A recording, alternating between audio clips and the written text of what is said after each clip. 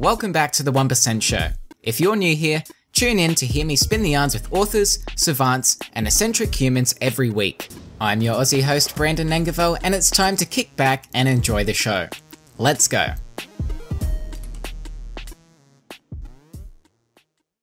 This episode is brought to you by Blinkist, a pretty sweet app that gives you key insights from over 2,000 best-selling non-fiction books, transformed into powerful packs you can read or listen to in just 15 minutes. These powerful packs are known as Blinks. Some of my favorite Blinks include Superintelligence, Deep Work, and The Subtle Art of Not Giving a Fuck. Head to Blinkist.com/1% better to get started. That's Blinkist, BLINKIST.com/1% better. 1% better is all words, lowercase, no spaces. Again, head to Blinkist.com/1% better to access key insights from over 2,000 best-selling non-fiction books straight from your phone. So without further ado, to the listeners listening in on the 1% Show today, we've got our guest, Crystal. Now, I'm really excited to have you on the podcast, Crystal. And basically how I found Crystal was I came across her channel on YouTube, and she has quite a few Nofap videos. And as my listeners know, listening in right now, you know I'm a big advocate of Nofap myself, and I've posted a few videos on it as well. So when I noticed Crystal posting videos on it, especially coming from a female perspective, I thought that was really interesting and very brave of her to put that out there and really help women who are actually on Nofap as well. Many of you might know it's primarily dominated by males, but I'm really interested in hearing about the female perspective and how that's benefiting females. So, Crystal, I just want to give you a warm welcome to the podcast. Thank you very much for having me. Fantastic. It's a pleasure.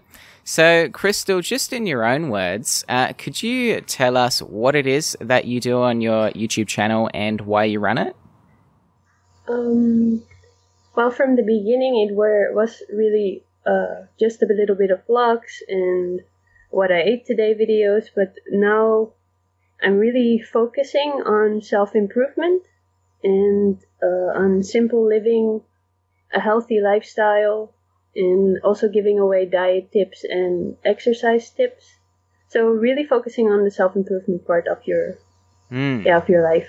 Mm-hmm. Fantastic. You're doing a great thing for the world.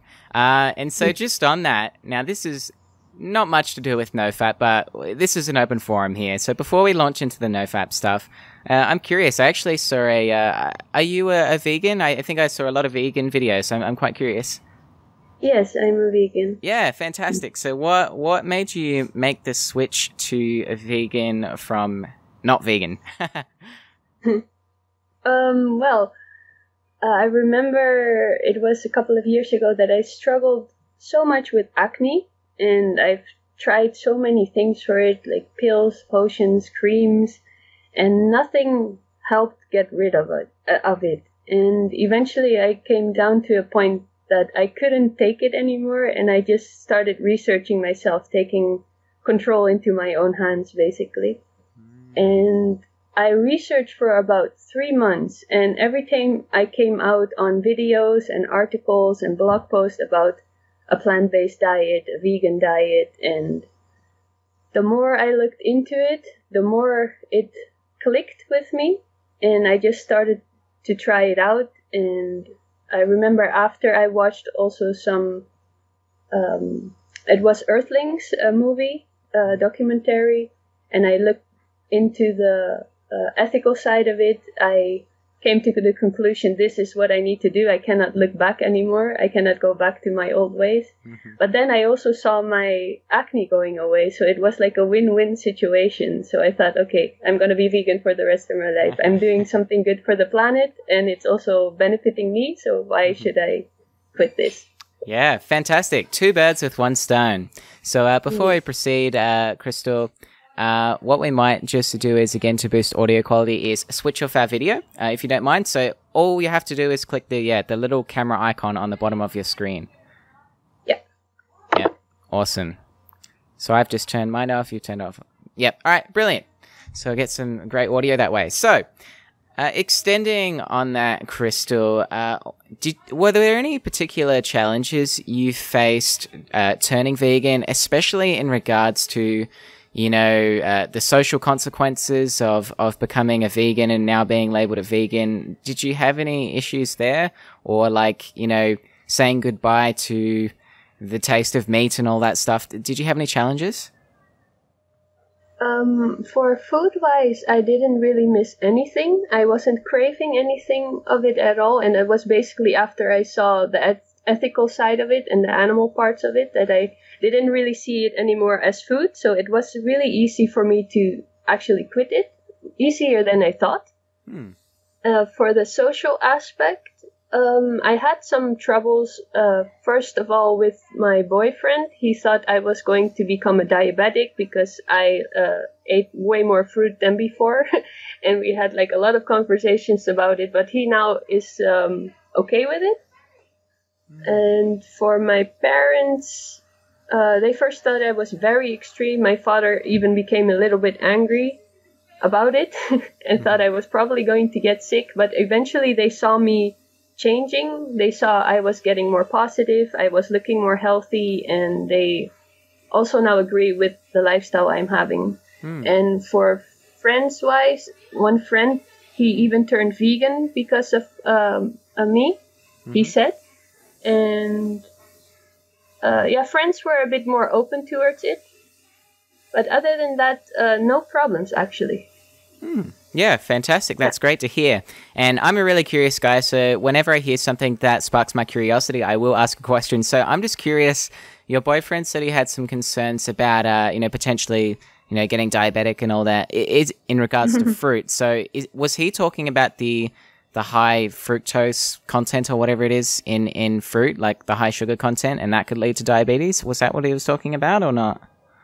Yeah, that sugar contains high amount of fruit, and he was also talking about the high glycemic index and all these things.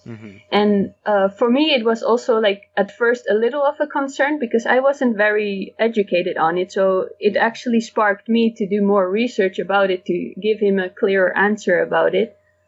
And yeah, I now know that sugar in fruit won't cause you to be a diabetic. Sure. Now, just to give you some background, Crystal, just to let you know where I'm coming from, I consider myself vegetarian and semi-vegan. I know some vegans don't really like that, like you're either vegan or you're not. But yeah, I mean, I'm kind of almost full vegan, but not quite.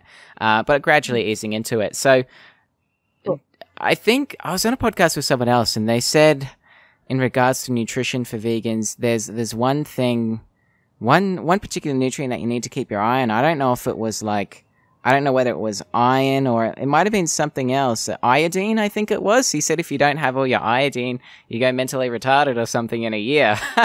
I think that was Seth Alexander, black white guy in America, the guy that does Nofap there on YouTube. Do you know anything about iodine deficiency in regards to veganism?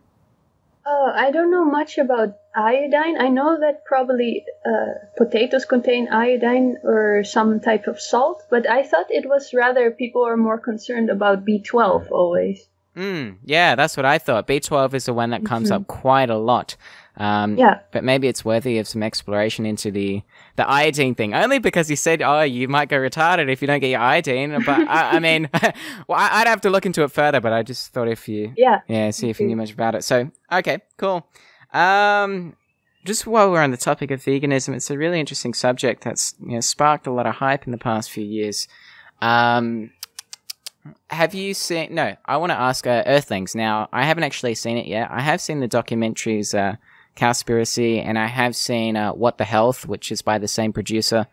So I'm wondering, what were your biggest takeaways from the Earthlings documentary? Well, for me, the biggest thing was that I had to sit down and watch the full thing and... in one go, because I remember I have seen some clips about how chicks would be ground up and these things you sometimes see passing through a Facebook feed. But me needing to sit and watch from beginning to end, it was just a whole shock for me that how how everything goes on behind the scenes in the animal agriculture, but also even with animal testing and how pet shelters treat their animals. If there are too many animals, how they dispose of them, basically. The whole thing from beginning to end was just a huge shocker for me.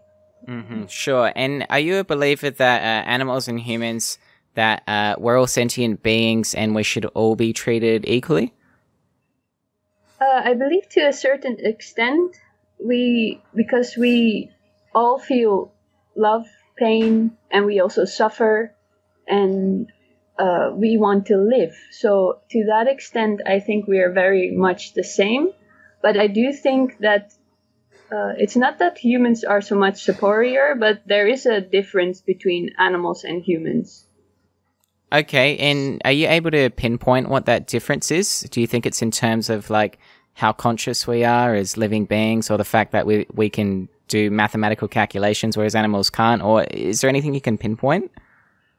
Yeah, of course, we are more, because of our technology, we are advanced in that area. Mm-hmm. But I don't dare to say for sure, but it feels like, or it looks like we are more conscious to a certain extent as well. But I don't dare to say that 100% because I've never been an animal, so I don't know. Yeah, that's right. I really like that comment, actually. I've never been an animal, so I don't know. unless we have, and we get all philosophical here and we go into like reincarnation, and maybe in our past lives we were animals or things like that. But I mean, that's a whole nother podcast. And we really get into that sort of stuff with some of my other guests. My buddy Wolf, we've got into that. It's really interesting. Cool. But anyway, we'll try to keep things on track here, and I think, is there anything else you want to say in regards to that? Otherwise, we'll move on to Nofap, which will be our primary discussion point. No, that was it. Okay, fantastic. So, moving in onto Nofap now, this is where I my curiosity has really sparked a lot, because I know it's made a huge impact on my life and the lives of thousands of others. So, let's get into it. So, Crystal, my question is, I'm wondering what the current vibe is regarding women and Nofap. So I'm wondering, is Nofap as much of a problem, or masturbation and watching porn? Is that as much of an issue as it is for men? Just like the same for women? I could only speak for the people I know right now, because I have one friend and a couple of girls reaching out to me that they had struggled with it a lot, and thanks to my videos, because no girls really talk about it out in the open. So I only know from a handful of girls that they have struggled with it, and I don't know if for the rest of the girls it is a problem or not, because we don't speak about it. I don't even speak about it with like girlfriends that I have, only except one girl. So it's really hard for me to tell, but I only know for myself and then the girls around me that I have spoken about it, that it was actually a bigger issue than we thought at first. Sure thing. You know, with men, we joke about it a lot. You know, we seem to be quite open about masturbation and porn, and we always joke around with our friends about it and all that. Whereas with women, typically they tend to be more reserved in that regard. So that's just generally speaking. I'm sure it's different for everyone. But I'm wondering, do you know why women are hesitant to speak about it compared to men? Do you have any idea? Well, I think when women speak about sexual topics or about pornography, it is so uncommon or unusual, and men will find that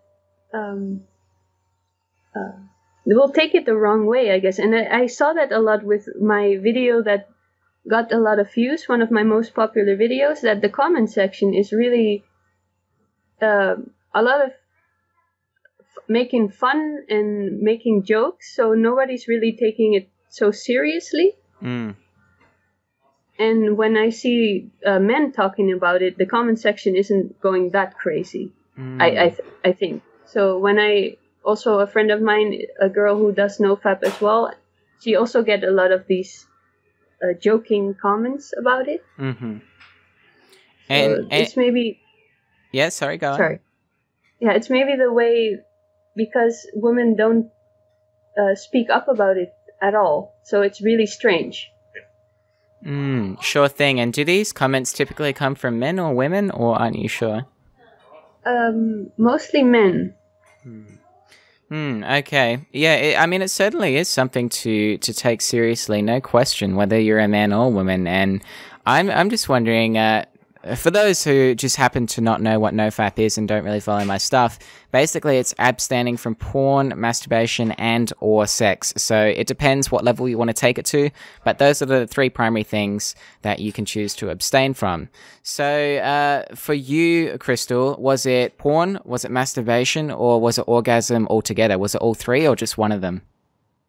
Altogether. Altogether, sure. And is that now a lifestyle thing? I noticed you posted a video you've stopped counting. Is that right?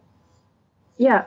Yes. So it's now a lifestyle for me. I think this will be part of me for the rest of my life. I will say this in this moment. Sure thing. So I'm curious, Crystal, since you've abstained from all 3, which is a lot of men are very hesitant to not abstain from that last one, because men typically, not everyone, but typically seem to have a very high sex drive and sexual prowess.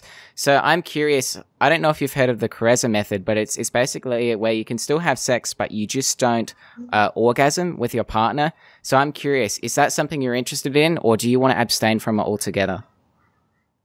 Well, that's something I am interested in. I haven't looked into it, but I've had people comment about it and share some information about it, and it has gotten me very interested. So I will look into that. Yeah, I mean, I got to do so myself, actually. But yeah, okay, sure. That's really interesting. So you're basically on hard mode for the rest of your life. That's super. And I mean, as long as it's benefiting you, that's freaking awesome. Toasts to you. That's awesome. So how did you actually come across Nofap in the first place? I remember that because I really love YouTube, and I always was scrolling through YouTube videos, and I sometimes saw some videos pop up about Nofap, and I had no idea what it was. And until I saw one of my favorite YouTubers back then, he was talking about it, but kind of in a negative way. But I didn't take his word for it. I just found it to be pretty cool that guys were abstaining from masturbation and from porn for a while, because I did see some beneficial results coming from that. I would see the positive side from it. And I still haven't watched a real Nofap video after that. But somewhere around the beginning of this year, my friend, she's called Yana, she started doing a Nofap. And then it started to get me interested, because a friend of mine and a girl was talking about Nofap and doing Nofap. So I was like, do girls do this too? Can girls do this as well? And we were talking a bit about it. And then I thought, why should I not try it as well? Because I saw it as kind of a challenge. I really at first thought I didn't have a problem at all. So I thought, this is going to be easy. I'm just going to track the days, how long I can go without it. It might be fun. And after 2 weeks, like I felt suddenly a huge rush of energy, and started to feel so good and so motivated. And I thought, is this because of Nofap? Because I didn't do any research about Nofap before I started out. So I didn't know about the benefits and what could happen. And then, because of that huge rush of motivation, I became super into it, and I started doing research about it. I watched a bunch of videos, I read a bunch of articles, and also looked up studies on yourbrain.com. It was a really interesting, or yourbrainonporn.com. It's a really interesting website as well. And yeah, then that was the way I started to get into Nofap. Sure thing. It's just interesting you experienced that surge of energy after 2 weeks, and that seems to be a common pattern for a lot of people. And apparently that's due to the you get a testosterone surge. So I don't know what the whole biological deal is with women, but clearly you've experienced something which is really interesting to make that connection. It's a very common thing. So that's great. Now, did you experience any sexual urges during your Nofap journey? Oh, definitely. A lot. And how did you deal with them in the moment? Did you distract yourself by doing something else, or did you have some other method you use? Yeah, mostly distracting and trying to basically transmute that energy into something else. So I would go for runs. I would just go for walks outside, or just go for a walk to the city center and sit in a cafe, be surrounded by people. But most of all, put that energy into something else productive, into creating something. And I think that was a huge part of me creating more YouTube videos and being more consistent, so I could put all that extra energy into creating more videos and more content. Sure thing. Fantastic. So I've got some more questions here. Let me see here. So did you have any concern with the fact that Nofap doesn't have any solid scientific backing? If I have any concern, you said?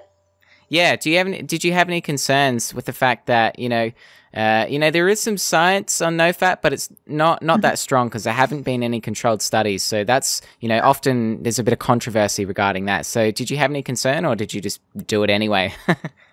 Yeah, I just did it anyway because I'm not so reliant on studies, because I always want to try it out for myself. So if I find something interesting, or I see it as a challenge, or I want to create my own opinion about it, I want to try it out for myself first before I need some scientific evidence from it. Yeah, that's awesome of you, Crystal. You're my kind of person. I love people who actually dip their toe in the water before touting an opinion. They actually try it themselves. So I'm really glad to see you do that, and you're clearly benefiting from it. That is fantastic. So after 2 weeks, you said that's when you started feeling awesome, and you've pursued it since. At what point did you stop counting? Oh, I think a bit. Oh, I don't remember exactly when, but when I made that video, a bit like a week or so before that, I just stopped counting. I deleted an app from my phone that I was tracking the days on, and I think it might have been somewhere after 100 days or so. Okay, sure. I think it's about the same for me, actually.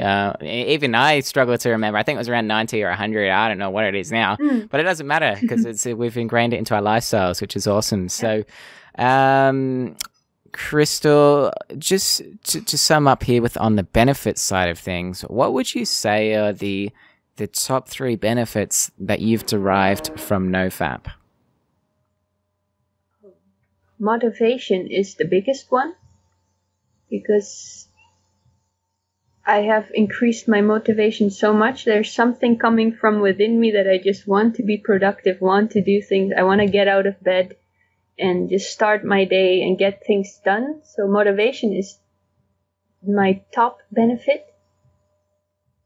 The second one is willpower. I've seen that also through, for example, taking the cold showers is going very easily. I started that same period with Nofap. Just every time I had an urge, and me deciding not to give in to that urge made me become more stronger, and it made my willpower increase a lot. And I think the third one is, I think my hormones, it helped balance my hormones more, because I used to have a lot of hormonal acne, and I do not dare to say it is caused by, or that is the result of Nofap, but I do know that orgasm, it releases a lot of chemicals and dopamine, and it affects your hormone levels. And after I stopped releasing so much dopamine, I saw a reduction in my acne on my jawline, and I think it has to do with my hormones. So I would say the third one, a balancing of my hormones, definitely. Yeah, fantastic. It's quite amazing. You know, I figure it does a lot to your brain chemistry as well, simply based on the studies we do have and just a bit of common sense. I know my dopamine reward system, based on a video by Improvement Pill over there on YouTube, I can confidently say, for me personally, I've now experienced a massive increase in the health of my dopamine reward system, which is basically responsible for your motivation. It all comes down to brain chemistry and hormones. So can definitely validate that, Crystal. Now, what else did I have here? Yeah, I'm also curious, because you're essentially doing hard mode, where you cut off orgasm and sex and all that altogether, unless you do Caressa method and you look more into that. I'm curious, as far as having a sexual partner goes, or being in a romantic relationship, have you had any issues where your partner has wanted to have sex but then couldn't because you're on Nofap? Is there any issues there? Actually, not. Like, when we want to engage in sex, we just do it. Yeah, he doesn't do Nofap, so he doesn't really understand everything behind it, but I don't think I have had any issues with that. Okay, yeah, sure thing. So what you're saying is you do engage in it when you want to, but for the most part you abstain from it. Is that right? Yeah, well, yeah, I think you could say it in that way, yeah. Okay, sure thing. So moving on, I think that's just about it for the Nofap questions. There is one more. So if I came to you, or one of the listeners came to you and they said, Crystal, I love what you're doing and I want to try Nofap too, and I've tried it, but I find it so difficult, Crystal. I find it really difficult to do this Nofap thing. What advice would you give them to help them on their Nofap journey?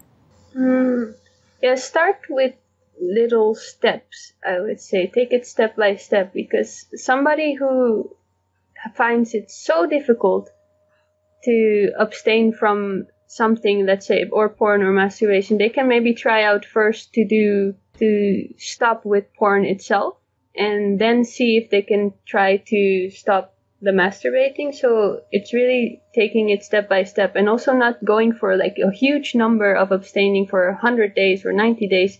Maybe just try out 2 weeks first, or 1 week, and then you can look back at it and see that you have achieved something, and then you can take that good feeling towards going for more days, or trying out a bit more difficult challenge. So definitely taking it step by step if it's really hard for you. Don't throw yourself into a really difficult situation from the beginning. Sure, start small and build as you go. I like it, Crystal. Thanks for that. So now for some sort of self-development questions. I'm curious, are you a reader, Crystal? Yes, I do read, but I listen more than reading. Okay, so you listen to audiobooks or podcasts? Yeah, both. Okay, both. Sure. So do you have any audiobooks that you'd recommend? Let me see. There is one book, the Thank You Economy from Gary Vaynerchuk. Okay, yeah. Oh, is it in regards to self-improvement? It can actually be anything you'd like, actually. Oh, okay. Yep. Yeah, then that one, and I also like the 7 Habits of Effective People. Or effective or successful. And I think right now those are the ones that are sticking to the top of my head right now. Yeah, sure. No worries. And with the Thank You Economy by Gary Vaynerchuk, could you explain what sort of value you got out of that book? Um. Well. Yeah. I think the when I make a summary out of what I learned, is that just his way of viewing this the subject what he talked about is very different from what I, for example, learned. I used to do a business study, and the way they explained me how to handle situations or to look at certain things is just really on the contrast of what he was explaining. So it made me like give me like a 180 shift in how to view things regarding to business and how companies should approach things, I would say. I don't know if that is a too fake answer. That's fine, Crystal. Sorry. Yeah, no worries. So my next question is, what purchase of $100 or less has most positively impacted your life in the last 6 months? A purchase from how much or less? So $100 or less. Oh, $100 shirts. Let me think. Last 6 months. Well, I think my juicer. Oh no, that's not. No, that's even above it. Sorry. I think other than that, I haven't bought anything very something that changed my. No, I haven't actually bought anything in that way. No. Yeah, that's fine. Although you did mention a juicer, even if it's over $100, I'm curious, what sort of juicer do you have? I have a Tri-Best juicer, a cold press Tri-Best juicer. Ah, okay. What does cold press mean exactly regarding juices? Well, you have other types of juicing machines, and they spin and they create heat while juicing fruits or vegetables, so that can they say that would destroy some enzymes and don't keep the vitamins and minerals so much intact. And with a cold press juicer, it can get the most out of your fruits and vegetables. So it's like when you compare it to each other, a cold press juicer is you get more out of your bucks from that. Ah, I see. Okay. I wasn't aware of that. I've just got my little NutriBullet blender, but I don't think it has any of those mechanisms. So I'll look more into that. Thank you for that recommendation. What do you actually put in your juicer out of interest? I mostly make celery juice because I know that really helps the stomach out. And other than that, I like to juice apples with celery, with lemon, and sometimes some leafy greens like spinach. But that is mostly my favorite juice is to just have the apples, the celery, some greens, some lemon. Oh yeah, and ginger. Ginger I like in my juices as well. Cool. Fantastic. I'll have to try out some of those. Awesome. So do you have any... just a minute. Yeah. Do you have any morning rituals? Morning rituals? Yes, I do have them. The first thing I try to do when I wake up is to meditate right away, to clear my mind or not let any thoughts take over my day right away. So I try to do that more than 10 minutes. And then I also like to write in my journal the things I have experienced or things I want to just get off my chest. I write them down. I love to move also right away in the morning, or I will just go for a walk or do some running or do some body weight exercises. And after that, I will do yoga to stretch out everything and make me feel balanced again and grounded. I also really love to drink. Oh yeah, water is actually the first thing also I do after my meditation right away. So I drink a lot of water, and mostly I squeeze some lemon into it, or I put some apple cider vinegar into it because that helps your digestion flow. And what else? I think those were the top things I like to do in the morning. Cool. Super. So we're coming close to an end here, and there's a question I want to finish off with, and that is, Crystal, do you have a quote you live your life by or think about often? Yeah, there was one. I hope I'm going to say it right, but it was somewhere in the lines of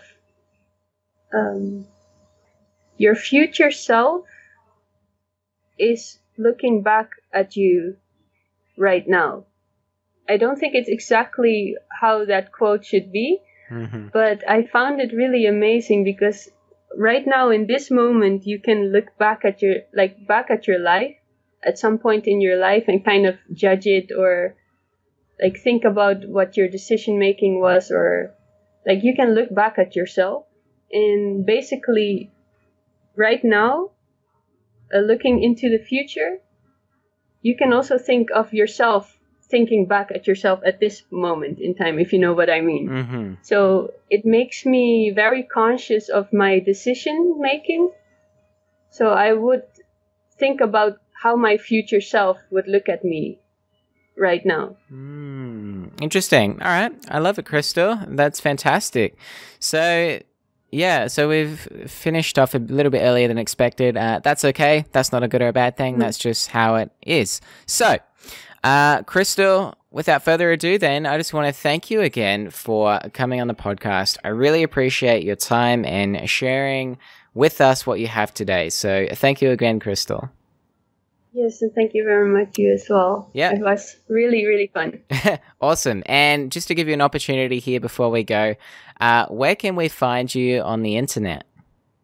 You can find me on YouTube on Kassumi Kris, and I also have a website or a blog where I post things from my personal life until also self-improvement posts, and that's also KassumiKriss.com. I also have social medias where it's basically all the same name, Kassumi Kris, on Instagram, on Twitter, on Snapchat, on Tumblr. And that was basically it, where you can find me. Head to brandonnankivell.com/subscribe. This is also the best way to interact with me and keep up with what I'm doing.